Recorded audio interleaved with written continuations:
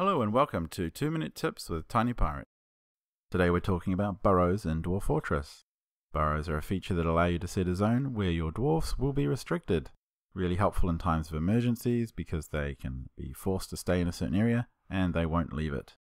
Burrows are ideally placed in areas where you can have the dwarfs stay for a period of time. So in this case I've got farms, food, tables, beds, all of that good stuff, quite handy to a single area.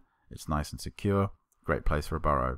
I can press W to set up the burrow, press A to add new burrow, and then press the Enter key to pull up the cursor, which allows me to define the burrow. In this case, the burrow is going to cover the entire room because I want the dwarfs to stay in there in case of emergency where there's food and shelter, and so pressing Enter again sets the burrow. Once the burrow is placed, I can press N to name it, in this case Safe Zone.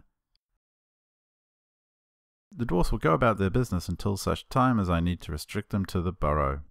In this case, I've had a were-lizard appear. My god, we better get everyone inside. To do this, I simply press M to pull up the military menu, press A for alerts, and once the alerts menu is up, move the cursor highlight over the name of the safe zone and then press Enter.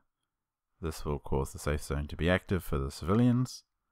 And once the game's unpaused, you'll find they all rush back to the zone. And they'll restrict themselves from leaving the area.